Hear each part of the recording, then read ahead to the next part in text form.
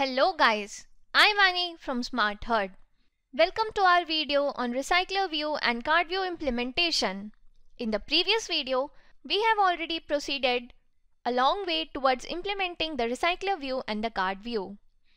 The steps we are done with is creating the list item layout. We have added the RecyclerView to the activity main.xml. We have created the data model that will be fed to the RecyclerView. We have created the custom adapter for the RecyclerView. Now what we need to do is the last step, to link the custom adapter to our RecyclerView. Let us move to Android Studio and link our custom adapter to the RecyclerView. Before proceeding towards linking our custom adapter to the RecyclerView, let me cover up a point that I had missed in the previous video. In our custom adapter, in myAdapter.java, the getItemCount will return the size of the list of our RecyclerView. So instead of return 0, we need to return the objectList.size. So we are done with the myAdapter.java. In mainActivity.java, let us write the code for linking the RecyclerView with the custom adapter. So here I have written the codes for linking the RecyclerView to the custom adapter. Let me explain the code that I have written here. Here I have initialized the RecyclerView variable, where this RecyclerView is the ID of the RecyclerView that I have defined in activity main.xml.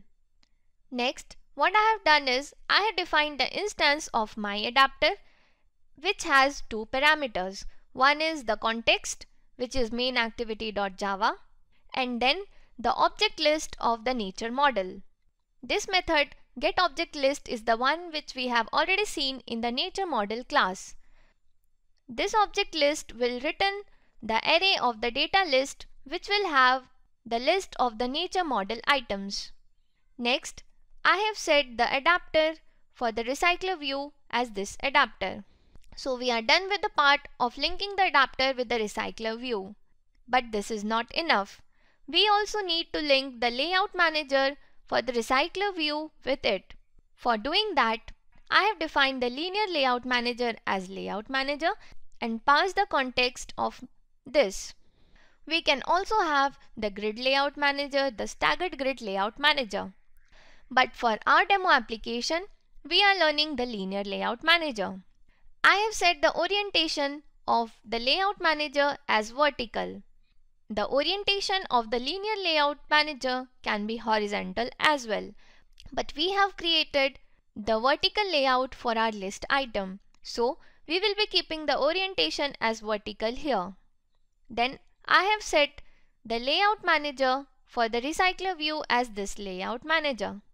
While explaining the RecyclerView, I had said that the RecyclerView provides us with certain default animations. The use of this default animation we will be looking while we learn the adding and deleting the item, which we will be learning in the upcoming videos.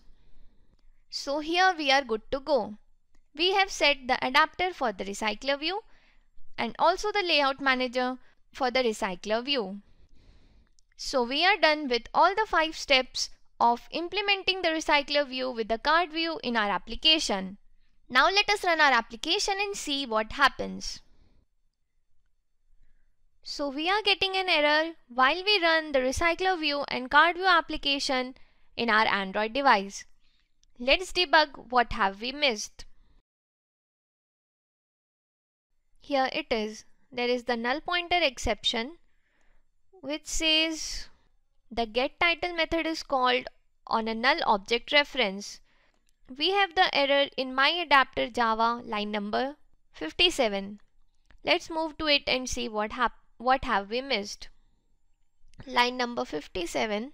We have called the getTitle for the current object, but here the object is current. So this current object will be this variable. Let us change it to current object, and now we are good to go. We are calling the getTitle method with reference to this current object instance of the nature model class, and then we have defined this field variable of current object to this current object. Now let us run our application and see what happens. And here is our application up and running. We can see our beautiful recycler view and the card view being implemented in our Android application. So this is the image view, this is the description, or we can say the title that we have set, and these are the two icons for delete and copy. Now on scrolling upwards, we can see the recycler view working perfectly for us. So we have successfully implemented recycler view in the card view in our application. In the next video, we will be performing addition and deletion operation for the items in the recycler view. Stay tuned for the upcoming video. That's all for this video. Thanks for watching. Keep smiling and have a good day.